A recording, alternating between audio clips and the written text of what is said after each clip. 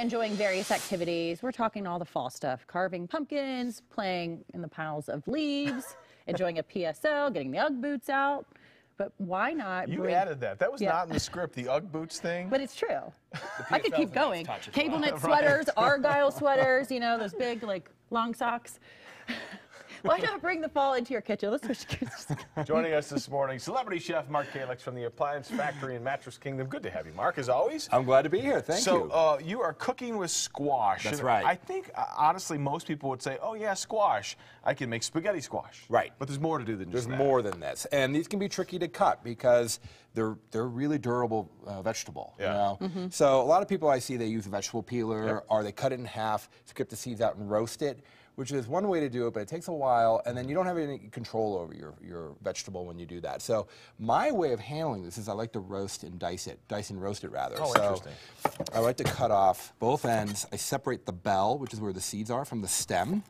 I'll come back to this, but here we go. I just take my knife, and I can just run it down the side and see how easily. Well, no, you make that look easy. Well, you got a sharp knife, too. I have a sharp knife, but, you know, with decent knife skills, you can do this. And here's the thing. If you don't want to mess with this, but you love butternut squash, I happen to know most grocery stores now sell this pre-cut. Yeah, that's what I mean, I'm not even kidding you. Like, cutting vegetables, I'm the person that chops it and goes flying off the cutting board. Yeah, exactly. You know, I know you have. I know you have all your fingers and toes still, so you must be doing something You're right. doing all right. No, last time you were here, you dropped the knife. That's right. I almost took her big toe off. Yeah. Okay, I don't need We need an instant replay on that, folks. Okay, here we go. So we dice this.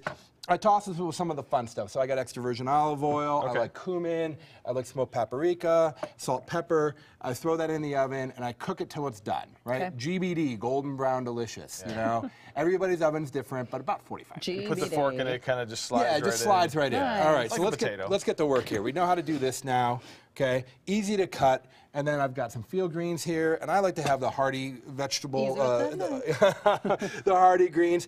And what I love about the salad is that it kind of blends these 70-degree days with the cooler evenings. So I think it's like the perfect composition for this time of year. It's like healthy comfort Caramelized food onions. Yeah. Let's not be shy with the butternut squash. Dry fruits. So I love dried cranberries in my salad. It adds some sweetness.